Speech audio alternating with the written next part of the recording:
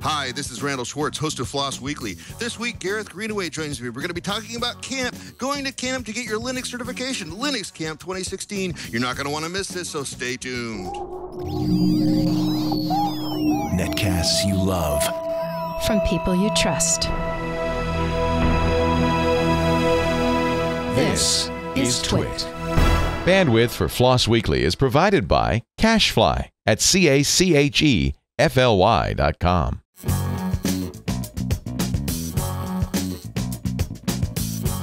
This is Floss Weekly with Randal Schwartz and Gareth Greenaway. Episode 380, recorded March 22nd, 2016. Linux Camp 2016. This episode of Floss Weekly is brought to you by DigitalOcean. Simple and fast cloud hosting built for developers. Deploy an SSD cloud server in 55 seconds. Try it today for free. Visit DigitalOcean.com, and once you sign up, be sure to enter the promo code FLOSS in the billing section to get your $10 credit. It's time for Floss Weekly, the show about free, libre, open source software. I am your host, Randal Schwartz. Merlin at Stonehenge.com, bringing you each week the movers, the shakers, the big projects, the little projects, projects you may be using every day and not aware of it at all, projects you may want to download right after this show or at least check out. Today's might be one of those as well. But joining me again as my co-host is Gareth Greenaway. Gareth, welcome back. Thanks, Randal. Glad to be back. It's been a while. Seems like forever. I know. Well, you get a little busy there with that little scale thing, and you become pretty unreachable at that point. So I presume you're in your usual bunker in Thousand Oaks? I am in my underground bunker in sunny Thousand Oaks, California. I'll wave in your general direction, right about over there. Okay. And I am in, for the last time, unfortunately, I am in the ZipRecruiter second floor conference room because they're rearranging a lot of the people that work here. I'm still going to be working up on 11, but I'll have to be using the conference rooms up on 11 now because this one's going to be really busy down here. And so behind me is the wonderful blue sky of Santa Monica. Thank you again, ZipRecruiter, for allowing me a place to videotape. Okay, I'm dating myself now. Videotape. All right, well, whatever it is. Okay, so today's project, get my notes over here, but today's project is, in fact, the Linux Camp 2016. Now, this is going to be a slightly different kind of show because normally we're talking about a project or a personality or, something happening, a movement or whatever. This is something entirely different. This is about actually being Linux certified. A lot of employers are starting to demand that sort of thing. Gareth, how long has certification been going on for? Pretty, like 10, 15 years? Quite a while. I mean, as far as I know, ever since a lot of the first Linux distributions existed, they were offering certification. I think one of the first ones was by Red Hat. Okay. And this is in particular Linux Foundations. I've got the notes here. Where is it? Linux Foundations, basically system administrator, so certified system administrator, CSA. So what's happening here is Linux Camp is actually being held up in the mountains, up in Colorado. That seems really amazing. It goes over a 4-day period, and there's food provided, places to stay provided. Obviously, no, you have to come in and out every day to this place up in the mountain. No, and it sounds like a really, really great experience. We have the two sort of founders and leaders, David Willson and Heather Willson. They'll be joining us in a few minutes, but it does look a lot of fun. I wish I had these dates free, but unfortunately, I'm already booked at another conference where I'd actually kind of hang out for that. I'm also not much of a Linux guy. I tend to incite people occasionally when I say my favorite distribution is BSD, so that kind of throws people off. Gareth, did you ever have certifications at scale? We've had a few certifications, mostly the LPI and the BSD certifications, and those have been really popular. People really like them. They tend to, you put them on your resume and it tends to get you noticed. So they're usually really good things to have. Great. Well, I'm sure we're going to hear a lot more about that in just a couple minutes, but I have an important message before we start, because whether you're developing an app, a website, or working on a server-based project, you need flexible, reliable, and affordable hosting. DigitalOcean offers Droplets, which are virtual private servers that can be customized and deployed easily to host websites, web apps, production applications, personal projects, virtual desktops, and almost anything else you can think of with full root access. This helps you get your project off the ground quickly and makes it easy to scale when you find success. DigitalOcean is used by over 600,000 developers, including me. I first found out about DigitalOcean at last year's Scale of all things, and there was a code to use it. And I also found out they had FreeBSD, and I went, yay, finally, FreeBSD in the cloud. Because you can deploy and configure your Droplets via a streamlined control panel or simple API. Choose your OS. Ubuntu, CentOS, Debian, Fedora, CoreOS, and of course FreeBSD. That's mine. Select from one of the many pre-configured one-clicks like Drupal, Docker, or Node.js to get up and running quickly, or build the exact infrastructure you need with root access to servers running 100% SSDs in state-of-the-art data centers around the world. It's highly scalable to meet the demands of a rapidly growing application or business. You can also use the advanced features like floating IPs for high availability, private networking, and automated deployments via API. There's an extremely active community with a large and detailed set of tutorials on all the ways you can use your Droplet. Want to configure a LAMP server, set up a virtual desktop or VPN? They got you covered. And it's so easy to get started, you can deploy an SSD cloud server in as little as 55 seconds. DigitalOcean has incredibly affordable and straightforward pricing. Servers start at only $5 per month. There's also hourly pricing available starting at less than a penny per hour. But we're going to make it so you can get started today and deploy an SSD cloud server for free. Visit DigitalOcean.com and create an account. Once you confirm your email and account information, go to the billing section and enter the promo code FLOSS for a free $10 credit. That's plenty to get started and explore what DigitalOcean can do. That's DigitalOcean.com. And once you sign up, enter the code FLOSS in the billing section to get your $10 credit for free. We really thank DigitalOcean for their sponsorship of Floss Weekly. And let's go ahead and bring on our guest, David Willson. Welcome to the show. Thank you, Randall. And where are we speaking? No, I got that backwards already. Where are you speaking to us from today? I am in beautiful Denver, where we're having 70-degree weather today. Well, at least I think we were. We were yesterday. I haven't been out today. Cool, cool. And let's also bring on Heather Willson. Welcome also to the project, or to the show. Hi, good morning. Great. And are you near David? I am near David. I am upstairs and he is downstairs. Awesome. Cool, cool. Well, welcome both to the show. Let's start with David. Can you give us sort of a background? Did I kind of get it right? Kind of what this is about? Well, so the free part of it is the Software Freedom School. We're trying to create a body that can share knowledge. Linux Camp is our big event every year. And so we free the materials. The camp itself, the performance part, is paid. We haven't found a way to do it pay what you choose yet. All of our other events are pay what you choose.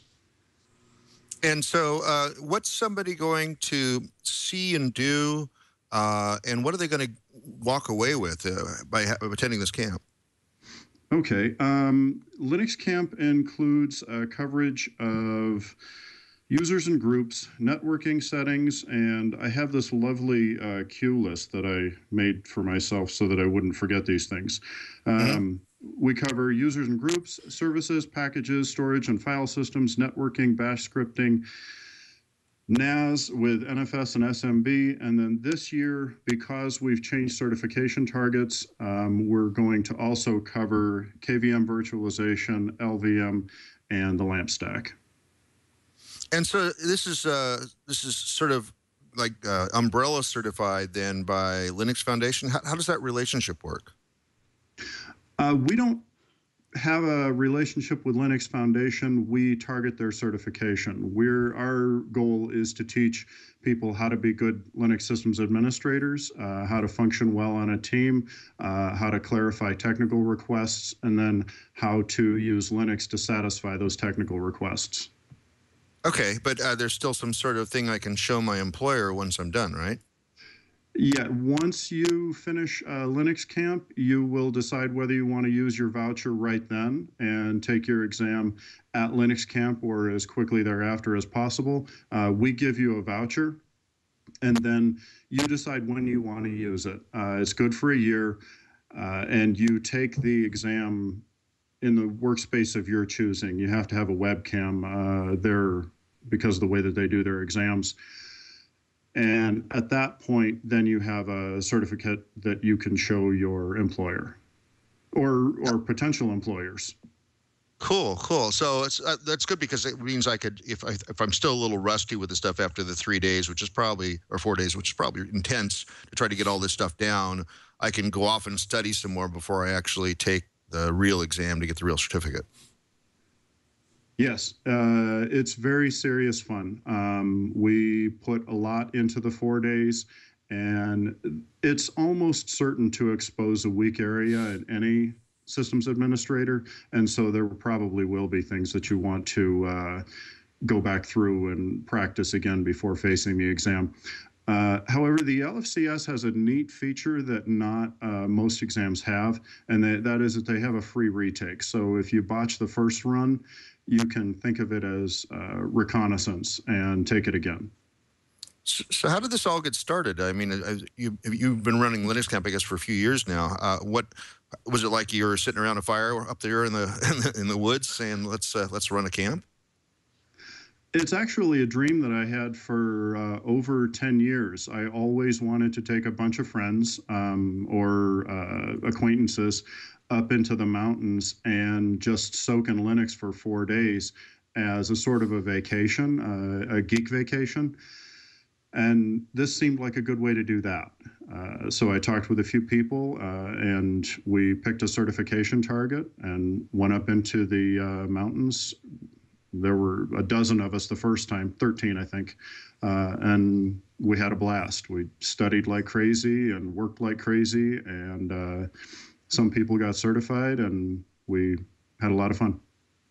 Yeah, I really resonate with that because I've been with my client now, Captain Neil, that's taken me on 79 cruises, which over 15 years, of course, but has a similar sort of thing where we're having a great time in a good location and with people that are like-minded, and yet we're still actually having intense classes when we're at sea, so that we get the most value out for our money. So I can really relate to that. Heather, I just wanted to ask you, or I want to start asking you questions. So let's start with what's your role with the camp? Great. My role was initially to just be supportive of David. He's had this dream of gathering his geek friends up in the mountains, and I thought, well, I can support that. That seems cool. And then I thought, well, how do I get my talent involved, which is baking, cooking, and serving? And so my role became head chef, I guess, so to speak.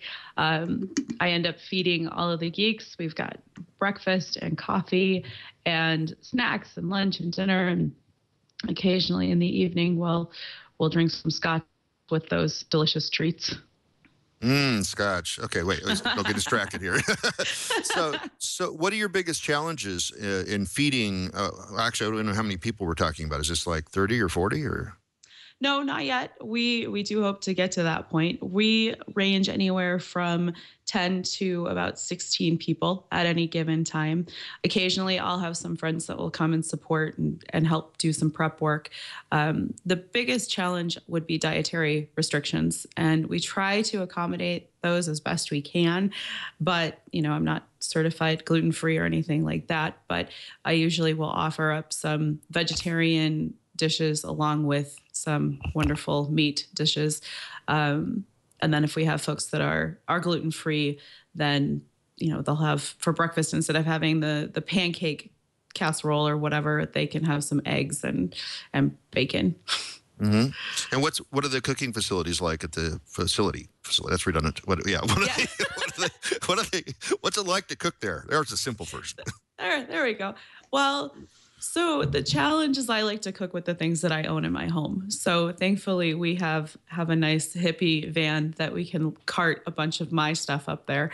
But the cabin itself has dual stoves. It has dual ovens and dual microwaves. So we've got all kinds of different things that I can use to get those meals cranked out. Oh, and double refrigerators. And we've got a nice grill out front. So I think that, as far as the food goes, all the shopping goes down here. Costco is lovely, and we can buy all those things in bulk. I do a lot of the prep work down in Denver, a lot of pre-made cookies and muffins and scones, so that there's less time that's necessary up there to get things cranked out. And do you ever deputize any of the attendees or maybe friends and family to help you with this stuff? Yeah, we have a friend by the name of Troy Ridgely who was our first year. He was a facilitator that supported David, and then a couple of the times after, he's been my kitchen helper. This year we'll probably do just myself, and that's okay because that's something that I enjoy. But all of the students, they don't have to actually, do dishes or anything like that, but they do have to put their dishes in the dishwasher when they're done. That's about the only cleanup that's required of them. Cool. So, David, just back to you for a few minutes. Some questions I had. Traditionally, a lot of conferences, a lot of like Linux and open source conferences are in like hotels and convention centers and whatnot, where for the most part, people stay indoors the whole time. You guys have kind of gone a completely different direction and gone to what looks like a really awesome place outdoors, which traditionally has not been where the geeks kind of frequently hang out. How do you find the kind of interest in the camp? How has the interest in the camp been over the years? It's been fantastic. Everybody loves the site, and we get out during the breaks 2 or 3 times a day and play a little frisbee. And like Heather mentioned, there's a little scotch in the evening sometimes for those that like that sort of thing. And we do board games, and so our breaks are as intense as our work. And so why did I pick it? Well, because I wanted it to be like a vacation.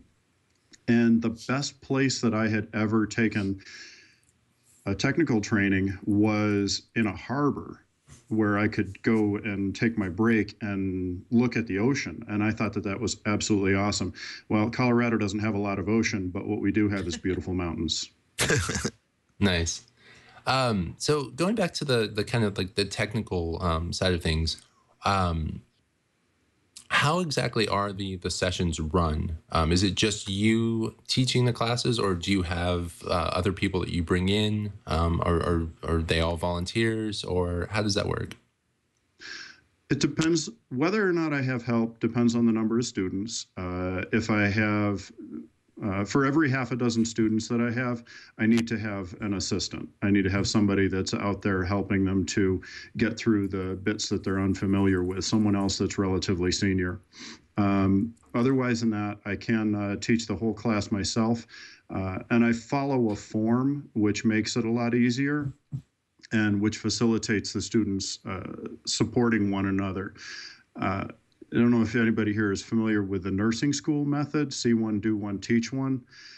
I've modified that, and I make it a show and tell, where I talk about some feature that I want them to know about that I think is useful in the field. Then I demonstrate it, solving some common problem, and then I have them solve exactly that same common problem in pairs or triplets. So when you get to that stage, I would imagine that they need some sort of some material, something set up in order to be able to walk through those exercises. What are your students responsible for bringing to the sessions, and what do you provide to allow them to be able to work through those exercises? So far, every student has taken advantage of our BYOB discount, where you bring your own laptop, and we do all of the work within VirtualBox. This year, because we're introducing KVM virtualization, I'm going to be putting up half a dozen servers, and they'll be using those in combination with their VirtualBox installation. Okay. Well, did that make sense? Did that answer the question? Yeah, that makes sense. Just kind of a curiosity, what made you decide on early on? What made you decide on VirtualBox as a method for teaching the hands-on sessions? It's the only free software that runs on every operating system that a student is likely to show up with. And so for me, it becomes a universalizing layer. I know that I can hand out a VirtualBox image or archive, and the student will be able to host it in their virtualization layer. Okay, makes sense. Kind of a different realm of questions, but I would imagine that putting this on every year is quite a it takes quite a bit of resources and quite a bit of money. Is all of it from the fees that the students pay for the classes, or do you have like additional sponsors that help out? We don't have any sponsors. Heather and I put in the seed capital ourselves.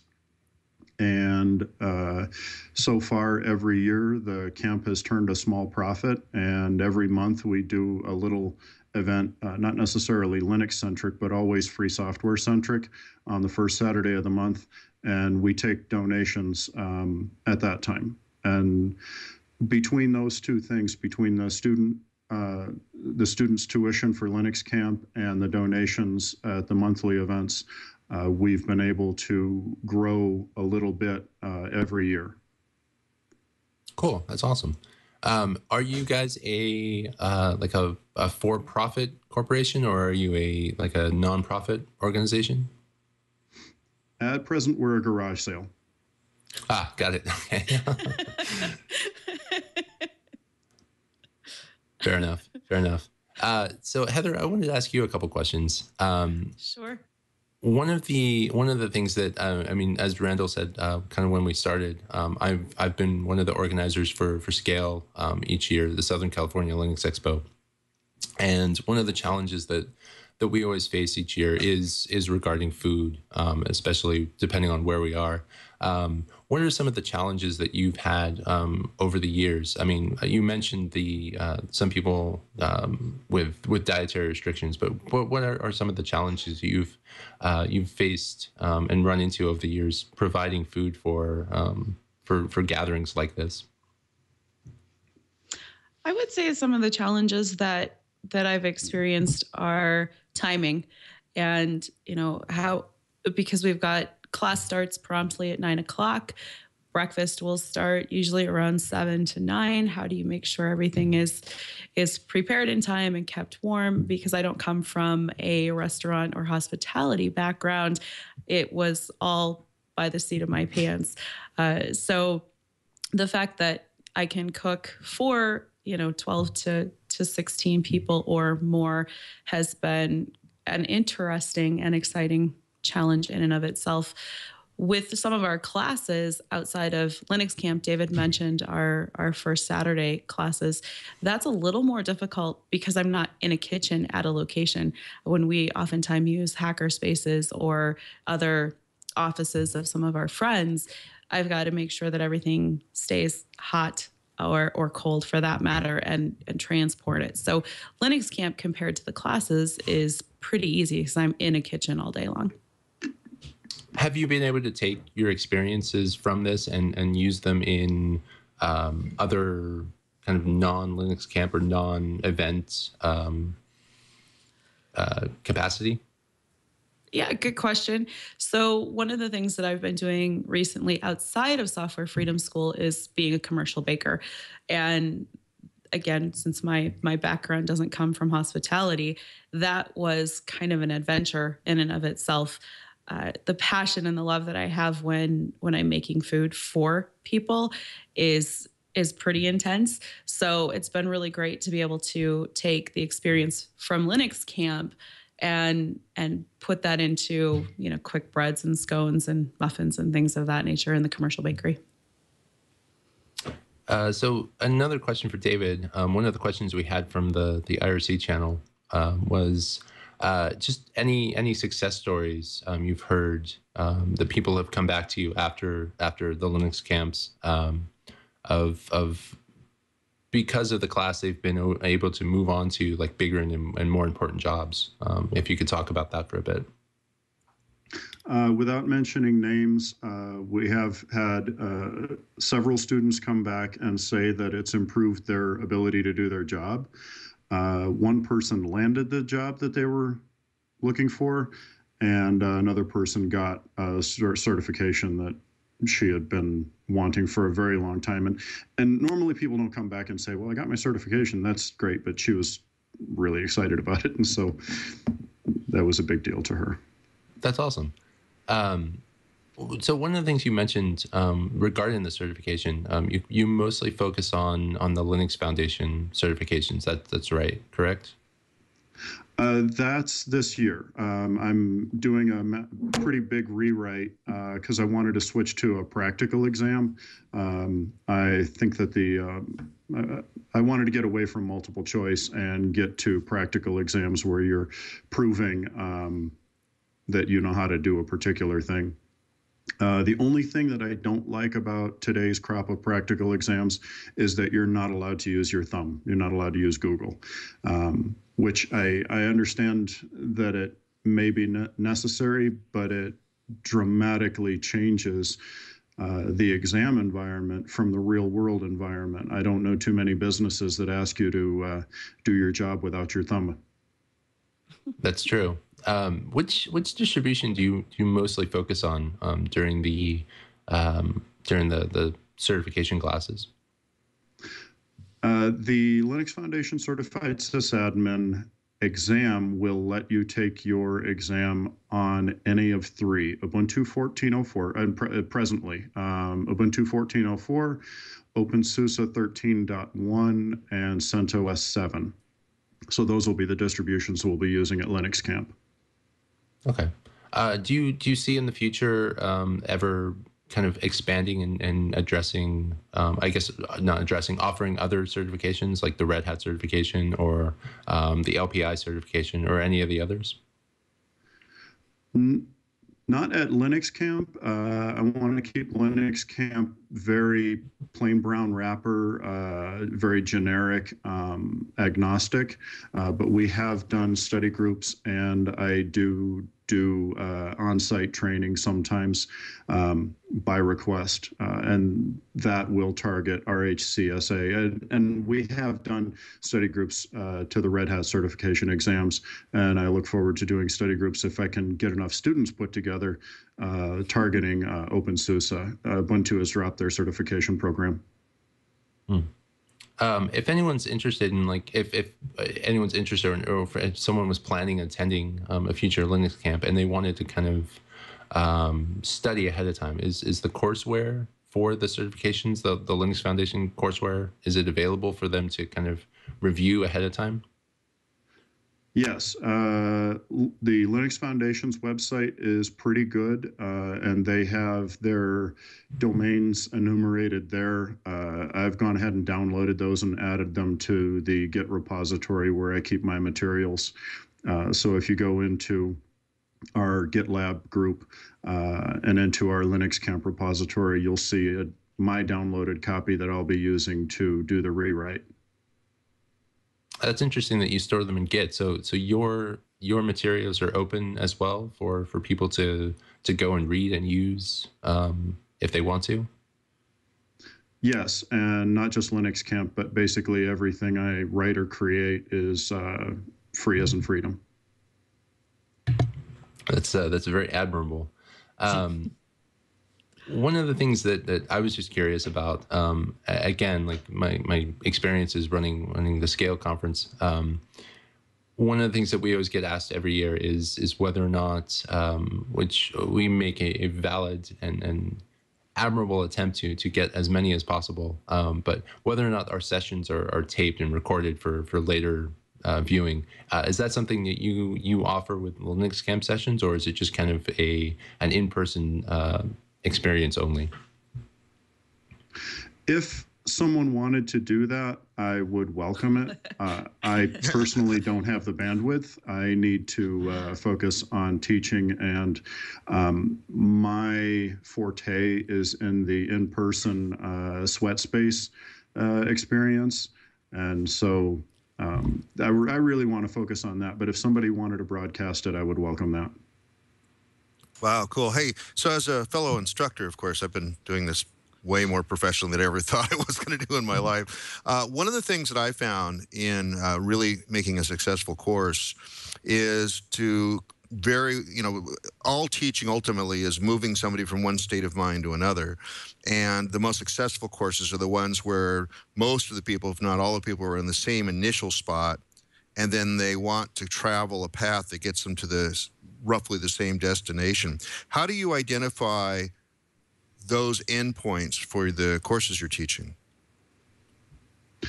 So the appropriate beginning point for Linux Camp in particular is any person who is enthusiastic about Linux and has about 1,000 hours of system administration under their belt. And then the end point is that they're a well-rounded system administrator, I hope, and that they're ready to face the Linux Foundation Certified Sysadmin exam.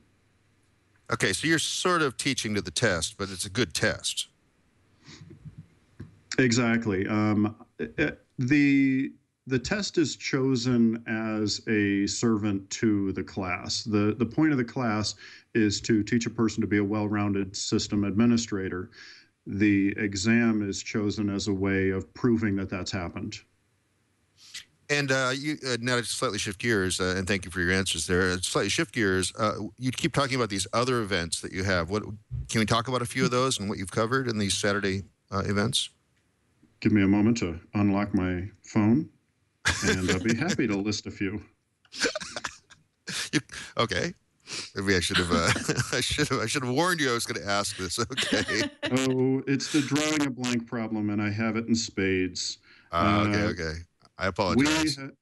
We've covered everything from Ansible to Zimbra. Going quickly: Ansible, Backup PC, Bash, BeagleBone Black, Big Blue Button, Bitcoin, Docker, Git, KVM, Linux, targeting the LPIC1, RHCSA, RHCE, and now the LFCS, Nagios, Open Media Vault, OwnCloud, Postgres, Puppet, Python, Rails, Raspberry Pi, Ruby, security, penetrations and remediations, which was a hell of a lot of fun.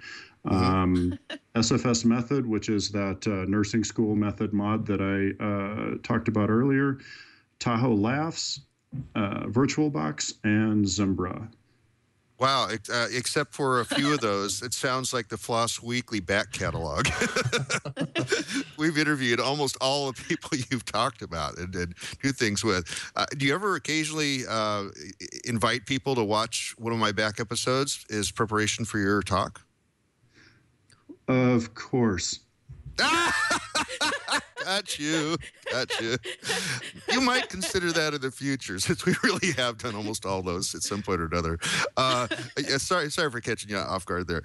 Is this who's competing with you? Is there anybody else doing this? I'm not in the Linux world, so I don't know the options. I know there's probably stuff at conferences, but is there anybody else doing this sort of remote sort of Linux camp? I guess literally using the name of your project. I think there are other people that have the product name Linux Camp. There are also people that call their product Linux Boot Camp. So yeah, and as far as the Software Freedom School, basically every lug is wired like the Software Freedom School, with the exception that most lugs don't pass a hat, and we proudly do. And so you're the founder of the Software Freedom School as well? Yes. Okay. And what had you decide to do that other than wanting to share your love of knowledge of Linux? Or is that the only reason? Well, that really is the only reason. I just wanted something fun to do, and hanging out with friends hacking on free software is just preposterously fun. And Heather makes delicious food, which makes it even more fun. And okay, so let's say I'm an attendee. You're an attendee. No. Okay, let's say I'm an attendee. And what kind of facilities do I get? A room of my own? You don't get a room of your own. You get a bunk. The rooms will have between 1 and 8 bunks. So it's first come, first served. If you show up at 6 p.m. on the night before Linux Camp, you're going to be able to pick a room of your own. If you show up the morning that Linux Camp begins, you're going to take whatever's left. So I need to find a way to get myself all the way up to the facility, the mountain thing, whatever it's called? Yeah, Snow Mountain Ranch. Okay. You need to get to Snow Mountain Ranch, or I guess you could meet me in Denver and ride with Heather and I. And how far is this from Denver? To 90 minutes, Heather. Okay. Depends on if you're in a fast car or if you're in our hippie van. Okay. Hippie van. Yep. And at this time of year, we need the bumper sticker that says "Stop honking, it's floored." Nice. And is this something that is snow-free? I guess it would have to be that time of year, right? Yeah, we've always been snow-free. The weather will sometimes get down to 50 or 60 degrees, especially at night, which is perfect for a campfire and a blanket. And during the day, it's pretty pleasant, 65 to 70. Oh, okay. So just a warm coat or something will probably cover me at night then, and gloves and a hat or something. Yeah, well, it depends on where you're from. Right, I guess right. These poor Southern Californians that probably have to bring the parka. That gets cold. And I was just thinking. So you're way out in the woods. What about connectivity? Do we get Wi-Fi? Do we get fast Wi-Fi? We have a really fast. I'm going to curse myself. So far, we have never lost the internet. And we've had a reasonably fast connection. We put up a gateway, which makes for a strong local network, and then the gateway depends on the wireless network that Snow Mountain Ranch provides. Okay, and again, going back to the technical content a little bit, because you're teaching system administration, one of the things that that also includes are things like setting up DHCP and networks and stuff like that. Are you using multiple virtual boxes to kind of test that out? Yes, and I haven't taught the students IP infrastructure, DHCP and DNS, although I will have to add a little bit of it this year because it's in the domain. We start at the level where the network is already built and you're putting up file servers and stuff like that. So this is your, again, shifting gears, kind of jumping all over the place. My favorite. This is your... Yeah, this is your only, you run multiple events, but this is your only camp style event. Do you see yourself running additional events, additional camp style events in the future, potentially in other places besides like Colorado, or is it just kind of like you want to focus on this one for now? If I can get more time, well, if somebody wants to help me set it up, then I would love to run Linux Camp twice a year and have the other one be someplace else. And then if I can get the time, I'd like to write a PyCamp for kiddos or for whole families, even better. And then I'd also like to do a DevOps camp. Ugh, I said DevOps. Just question that Randall posted me on the back channel. Do you ever consider hosting it someplace warm? Florida would be great, and I have an ally in Florida. Nice. So this is my sideways hint to my ally to get it put together. Nice. As far as the Linux camp goes, what do you see kind of the future of it being? Like what additional changes do you want to bring it? How big do you see it getting? Just any future direction that you see it going in, if you want to share that. I'd like to get it. The two big goals for me are, number one, I want to have enough people that we can move to a larger cabin and have more camp counselors. That's a big deal. I don't want it to end up being the David Willson show, although that's very gratifying. I want it to be more of a camp experience. And then the other goal, and this one's a big one, and I'm kind of disappointed that I haven't hit it yet, is that I want to open a pay-what-you-choose option for Linux Camp. I want some students to be coming from corporations and funded and self-funded from their own means, but then I also want to be able to welcome students that don't have means and don't have funding. Yeah, those are, I would say, admirable goals and definitely, I would say attainable. If anyone was interested in kind of helping you reach those goals or helping out with starting their own Linux camp or helping you run the existing one, what's the best way for them to get involved? I would say shoot me an email. If you just want to take my stuff and you think that I'm funny looking, then go ahead and do that. And I encourage you to do so for any purpose and every purpose, including commercial. But if you don't think I'm funny looking and you think I'm funny and smart, instead, get together with Heather and I. We'll buy the coffee and we will teach you how to run your own Linux camp, or we'll get you involved in ours. Awesome. So one final question, just from the IRC channel. We may have touched on this already, but just to make sure that just in case we didn't, if someone's interested in attending Linux Camp, what does their experience level need to be? They want to have about 1,000 hours of Linux system administration logged. It can work with less, depending on the skill of the learner and the breadth and depth of the stuff that they've covered. But basically, we're looking for the person who got pulled into Linux system administration at least part-time about 6 months ago, or about 1,000 console hours ago. That sounds like a fair goal, and it sounds like that's a good way to start in terms of making sure that you're not teaching people what top is, because that would be really bad, because then everybody would stuck. Hey, we're just about out of time, but I wanted to make sure we covered everything you wanted us to cover. Is there anything we've left out? Can I do shout-outs? Sure. All right.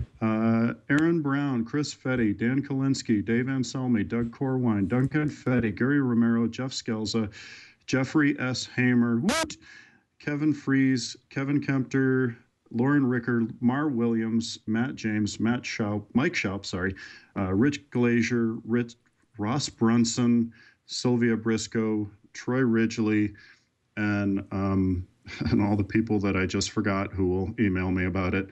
Thank you so much for your help and your encouragement.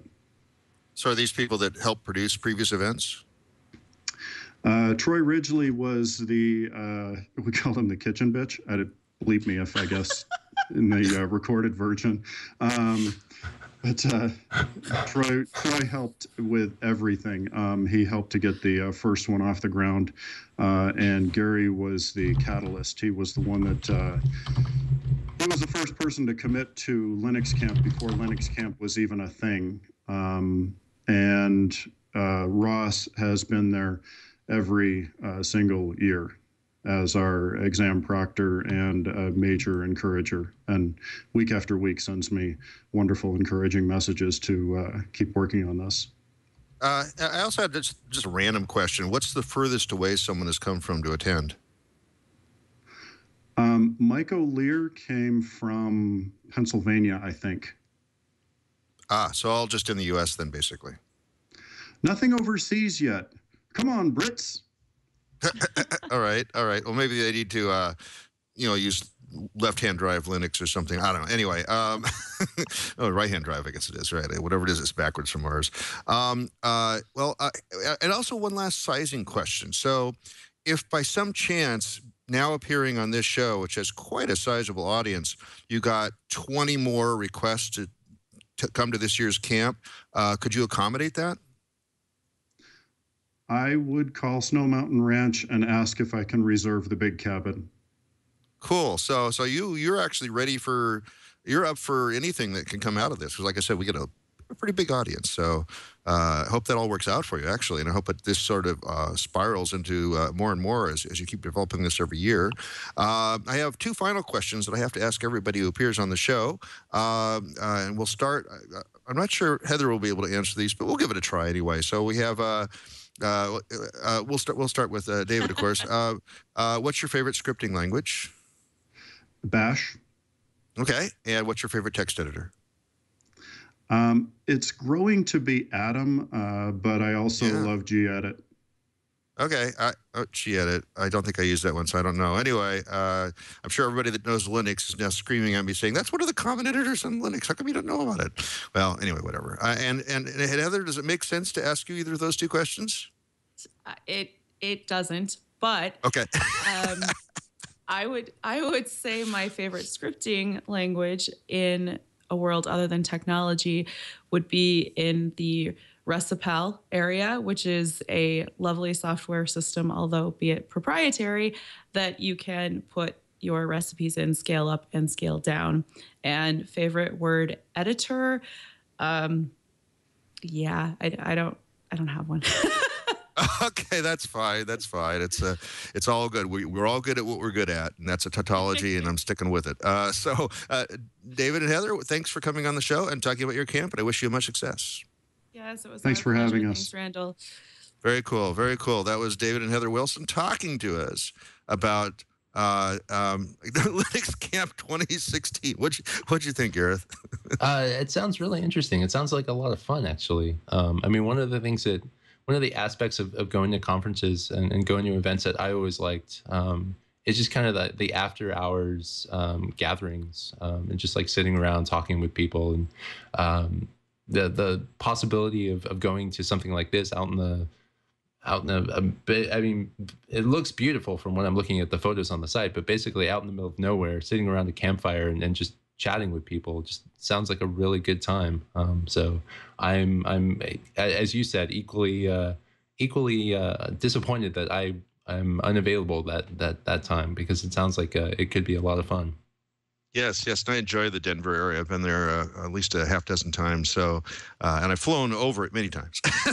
I've flown everywhere many times. So, yeah, this is great. I'm glad people are doing this. I'm glad this is his vision to really deliver this and open it up for people to not be quite so afraid of when your boss says, oh, we need to set up the virtual private network for these boxes in Cleveland, and to actually have maybe some hands-on experience with that and look at stuff like that. So I'm really happy about that. That's really cool. So let's look at what's coming up on FLOSS Weekly. We've got a bit of a crisis that we had, but we have handled the crisis. I am going to be on yet another of those cruises coming up in mid-April, and I couldn't let the schedule not be weekly. I mean, that would be silly. So the way we're going to work that out is over the next 2 weeks, we are doing not one, but 2 shows each week. Boy, was that fun to organize. So that will build up a supply of filling in the 2 weeks that we're out, and make sure that all of our sponsors are happily taken care of by getting their names mentioned over and over again in the air. And we also added, to fill that in, a new guest who's appearing twice. A lot of you have all said, hey, Randall, you're the Perl guy. How come there's not more Perl stuff on this show? Well, guess what? We've got coming on the next show will be William Braswell, who is going to talk to us about the future of Perl performance. So Perl 5 has been getting faster and faster over the years, but also getting slower in some things. So there's been a lot of people looking at how to really continue to make Perl 5 the workhorse that it has been for 25 years. And so he's got a number of initiatives that he's coordinating. If you go to the site perl11.org, that's taking Perl all the way to 11. Yes, it is that. It is the joke from the movie, from Spinal Tap. But yeah, so Perl 11's where a lot of the projects are described, and he's going to talk about sort of the overall coordination of the projects and why we're doing this and who's working on it, that sort of thing. We then, following that, we have the OSCON preview, which we're going to get 2 of the senior people from OSCON to talk about what's coming up in a month or so, or 2 months, I guess. 3 months? 2 months. It's not that far away. I'm already booking my travel there. So, and by the way, they want you to know that if you use the code FLOSS, F-L-O-S-S, you'll get a 20% discount. And that's a pretty expensive conference. That's actually a pretty sizable chunk of money to get back. So then William Braswell, they let anybody do this show, is going to come back and talk about one of the specific projects, our Perl.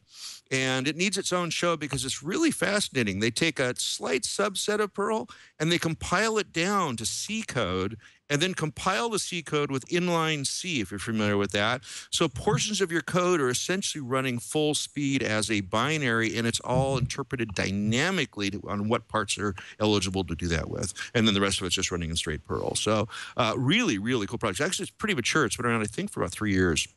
So he's going to talk about that. And then following that will be the 2 week gap, but I don't think it's going to come out as a 2 week gap. I think they're going to shuffle the shows to make sure that those are filled. And then right after my cruise, we'll do Buoy, which is a private community-based crisis response system. So And also because we're doing 2 shows a week, they won't be just on Tuesday. You can't double stack Tuesday. In fact, next week's shows are on Wednesday and Thursday. There won't be any live show Tuesday. There might be a rerun or something, but there won't be any live show on Tuesday. And then the following week, it will be Tuesday and Thursday. I know how complicated that sounds. Watch my tweets, watch the Google+. We'll make sure you're going to get there on time. We're going to update the schedule on the Twit calendar and stuff like that. So that's how it's going to go. A little confusing. And speaking of that, if you go to twit.tv/floss, which is the homepage for this show, you'll see the updated dates on those. So if you're trying to figure out when you want to tune in again, that's all there on the big spreadsheet. Of course, if you have guests that you want on the show, email them and have them email me, merlin@stoneage.com, and we will take care of you. I've still got about 4 or 5 more open slots for Q2. I have sent out 16 emails over the weekend, and that means I'll probably get 1 or 2 more bookings. And that's the work I'm doing behind the scenes to make sure these shows are all filled. We have a live stream at 9:30 a.m. Pacific time on Tuesdays, like this show was. But of course, when the show's on Wednesday, guess when it's going to be?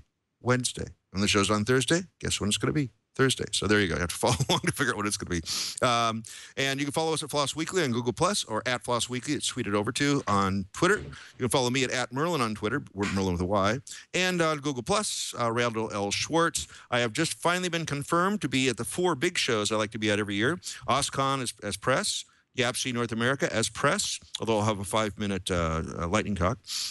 FISLE, which is the big conference in Porto Alegre, Brazil, coming up actually a couple weeks after the Olympics. So it's probably going to be a mess flying down there and flying back. But I'm going anyway, and I'm a speaker there for sure.